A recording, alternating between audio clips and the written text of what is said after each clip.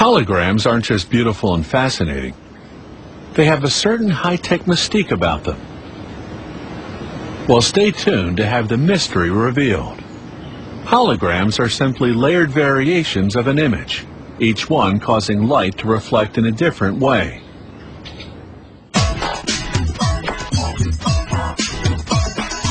A hologram is a three-dimensional photograph produced by the interference of two laser beams. A laser emits light, this light ray. The color of the light varies according to the wavelength. A shutter, when activated, either blocks or lets the light rays pass through. Here, the beam splits in two at a 90-degree angle. The interference of the two beams is clearly visible on this screen. It has very defined fringes. The beams need great stability because the pattern of interference projected on the screen is extremely sensitive to minute vibrations. A light tap on the table can easily spoil it completely. The team will create a hologram from this sculpture made of modeling clay. The sculpture is positioned on a support with a magnetic base that adheres to the metallic table. Then they place the glass in front of the object.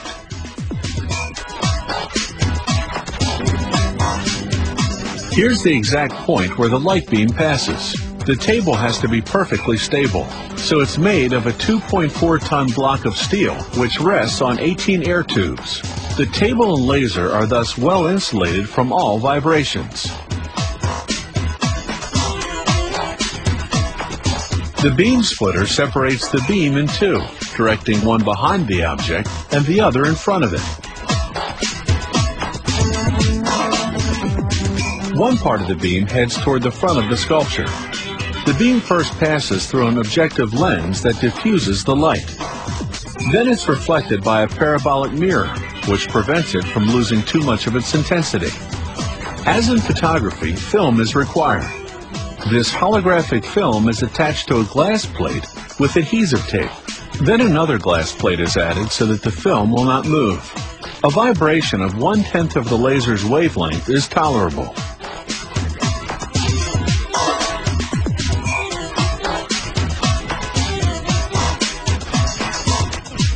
The laser is turned on. The intensity of its light ray reaches about 250 milliwatts. The normal exposure time of the model to the beam is about 1 second, but some holograms made with a pulsed laser are exposed to the light for 12 nanoseconds, an infinitely short period of time. Here we see the reference beam coming from the parabolic mirror.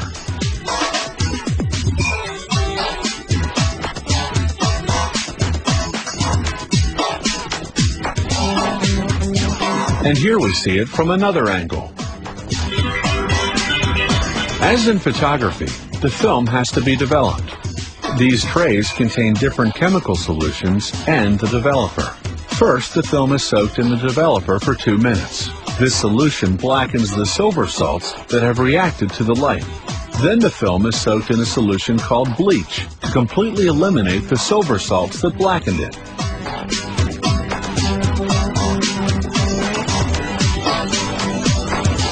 Now the film is rinsed. This step is used to eliminate the acids in the emulsion and so as not to contaminate the next solution. The film gently becomes transparent.